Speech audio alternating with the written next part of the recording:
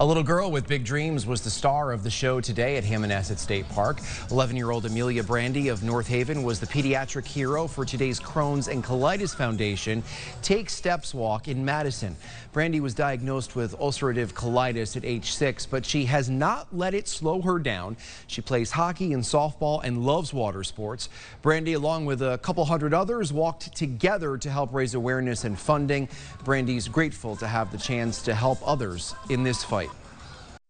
Just like thinking of how many kids or adults have the disease and how much I want to help all of them. I think that it's important by spreading awareness to tell people about ulcerative colitis and Crohn's. And we're always looking for more. We're always looking for more donors, more sponsors, more participants.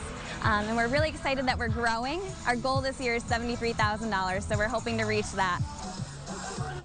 1 in 200 Americans live with Crohn's disease and ulcerative colitis. Brandy raised more than $10,000 for today's event. A remarkable young lady.